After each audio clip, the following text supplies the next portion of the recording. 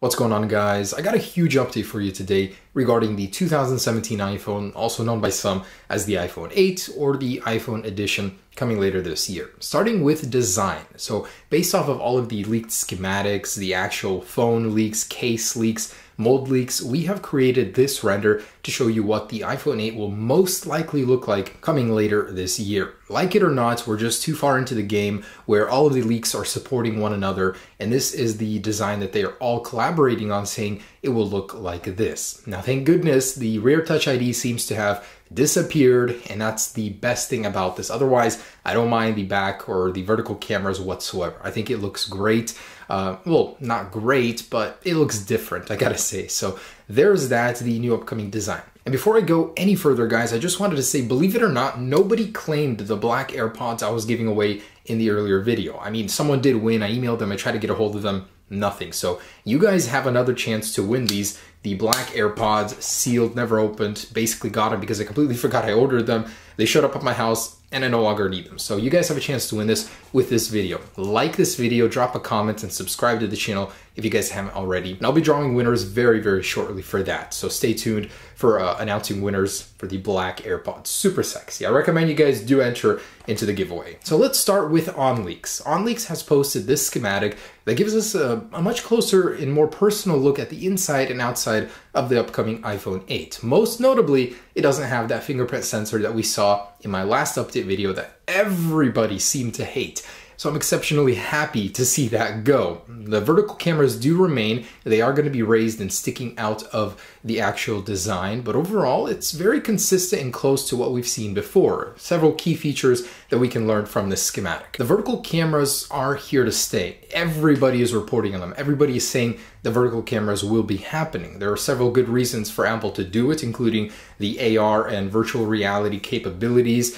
Basically, when you would go into horizontal mode with your iPhone, it'd be more capable for that with a headset or something like that. There might actually be some advantages to photos with that. Who knows? But the one thing we can all agree on with everybody is that those are here to stay. There's also a flash unit right between the cameras. That is a very questionable design change by Apple. Why would they put it in between the camera right there? It seems like a very bad thing to do, as the flash could create glare when taking images, especially at night. I believe one of the Nexus phones in the past had an issue where the flash was so close to the camera that it would just create this ghosting effect, a lot of exposure in the photo when you didn't want it. So we'll see what happens with that. Also in these schematics, we can see that there is a rounded circle in the very middle of the chassis. What could this be? What could it possibly be? We seem to think that it will be wireless charging as well as the entire internet. So we actually rendered up a couple scenes of what that would look like inside of the iPhone. My designer seems to think that the chassis will basically be this flat metal surface with a cutout for the actual wireless charging pad. And that's just basically a general rendition of what that could look like. But wireless charging in general is pretty much confirmed for the upcoming iPhone, as the PowerMat CEO himself has said it will be a standard feature in the upcoming iPhone. You know, no question about it, he was so certain of it. So it's not like anyone really doubted it was going to happen, as there were so many rumors pointing towards it, but seems that it has been confirmed by many people. And the happiest change about the schematic, happiest for most people, is that the fingerprint sensor is gone altogether. That location was terrible for it, and it leads me to believe that Apple did one of two things. Either they did find a solution for implementing it into the display, or that they did put it onto the actual new longer power button, as it is about 2 times longer than the old one. We've seen that in a lot of these schematics. The power button for no reason just became longer. So I personally think that the Touch ID will go there, as it seems too much of a hassle to put it into the display, or maybe it was just not possible with the technology they have right now and to release it in time for the September or October release, whenever that'll be. Nvidia Geskin did make some updated concepts based on these schematics, so just to give you a little bit of an idea from a different angle of how this iPhone could possibly look, this is what that's like. It's got the longer power button, the vertical cameras, that full screen display, and it's running sort of an iOS 11 hybrid, just to show you what Apple could do with some of that extra screen space. And I'm sure you guys have seen Unbox Therapy did make his own 3D printed model of this iPhone based on Vania's actual schematics. They did work together on that, and just wanted to give you a little look at that. It doesn't show us anything really that we haven't seen already, but it's kind of interesting to see it in a 3D printed perspective. And there have been a couple internal schematic leaks, which have detailed the A11 processor and the new logic board shape altogether. Although the interesting thing is it doesn't show the L-shaped battery here, which I thought that it would. Apparently it's gone in this one. I don't know what that's about.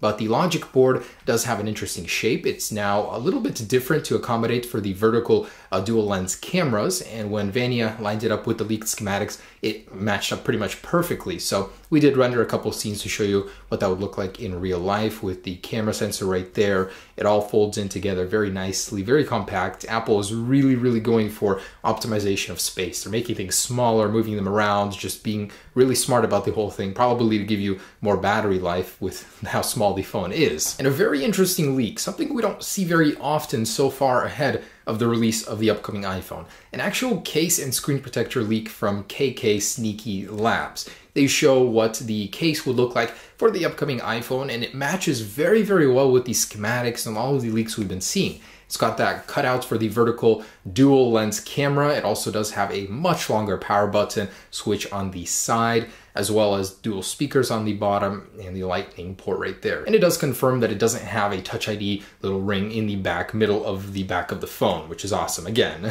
So the front screen protector also shows it is a full front display with a tiny cutout for an earpiece. It looks beautiful, but this is probably not to be taken seriously. I think a case manufacturer, third party, just basically saw these schematics and like, hey, what would it look like if we made a case and screen protector for these? And I think that's what they did. There's no way Apple leaked 6 months in advance their design and everything to the case manufacturers. No way, it's just too early, especially when Apple hasn't figured out everything themselves. So just thought it'd be interesting to show you that, but probably don't take that too seriously. Now, Ming-Chi Kuo has given us some details about the launch schedule of the upcoming iPhone. He said that it will be launching alongside the iPhone 7s and 7s Plus in September, so they'll be announcing it at the stage together with an extreme shortage of supplies. So you might be able to get one, but a very, very small amount of people only get one because they will have almost no supplies for this thing. You know, these things will be going for crazy on eBay. I think you can actually make double to triple your money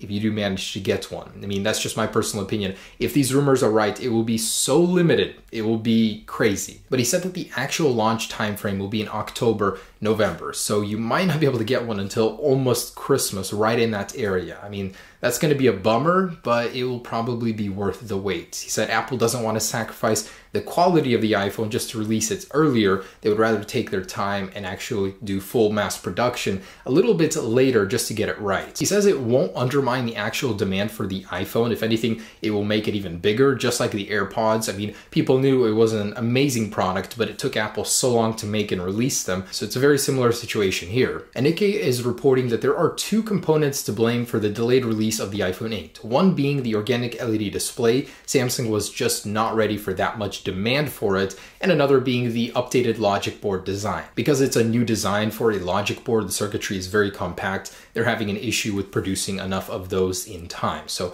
the organic LED display and logic board are pretty much the reasons why Apple is delaying this thing, and not to mention the actual fingerprint sensor solution. And I personally found this one very interesting. Tim Cook has spoke and said that earlier, more frequent reports on future iPhones are having an impact, meaning that a lot of people are getting educated about rumors, upcoming iPhones, and they're withholding their purchase. Say you were looking to get an iPhone 7 Plus, but then you learned that the iPhone 8 is coming out with all this crazy stuff, so the earnings are dropping around this time. And their recent report, their earnings financial report in March, basically said that this is the case. Year over year, sales are falling about this time of the year because of the upcoming iPhones. And rumors, videos like these are having an impact. Kind of crazy. And time for sketchy rumors time. This is the rumors that I saved for last that don't really make much sense, but I still wanted to share with you because they're going around all over the internet.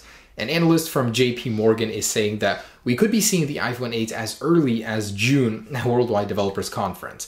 This totally doesn't make sense. He doesn't really say why, but he says that that might be the case. And if you thought Apple is having a hard time selling iPhones now because of the upcoming iPhone, they would literally be shooting themselves in the foot by announcing the iPhone in June at WWDC and then releasing it later in September or even October or November as reported. So that time in between, nobody's going to buy an iPhone right now. Definitely not happening. No way, no chance. Also, another sketchy rumor from a Chinese tech website is saying that they have a Foxconn insider that's saying there will not be a third iPhone, there will only be two, an iPhone 8 and an iPhone 8 Plus, saying that Apple decided not to go that route and just more of a traditional release, skipping the 7S cycle Apple altogether. He's not saying why, he's not giving any proof, so this one is probably not happening, but one person is saying only 2 models of iPhone are happening later this year. And a patent just submitted by Apple would allow for wireless charging over the air. This is initially what was reported to be the iPhone 8's charging technology. Not going to be happening, but Apple is making strides to make it happen in the future. The interesting thing about it is that it would be possible over regular signals that routers could send, 2.4 gigahertz and 5 gigahertz signals. So high frequency signals that could actually charge your phone.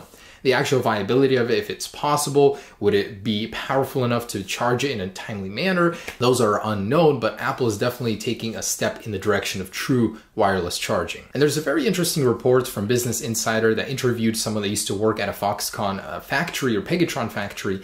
And what they reported was quite interesting. Apple is really stepping up their security when it comes to keeping leaks inside, trying to keep anybody from bringing a camera or any metal, for that fact, through the security doors of their factories. They actually used to have 1 metal detector, now they have 2. Girls with bras that have metal in them can't even get into that factory, so they had to go and change that. It's kind of interesting. Apple is so trying to clamp down on these rumors, but they can't, and they keep flooding out from everywhere. I mean, I think that's an impossible task altogether, but it might be that in the future, leaks like these that we're seeing might not even happen anymore. In any case, guys, just wanted to say thanks so much for watching. That's the latest on the iPhone 8 rumors and leaks. A lot of great stuff. We're getting really close here. And very soon here, we're going to start to see a lot more component leaks. The cameras, vertical cameras might leak. The display leaks. I'm really excited for that. So I'll be here to share all of that with you. Again, if you guys want a chance to win those jet black AirPods, do like, comment, and subscribe on this video. And I will be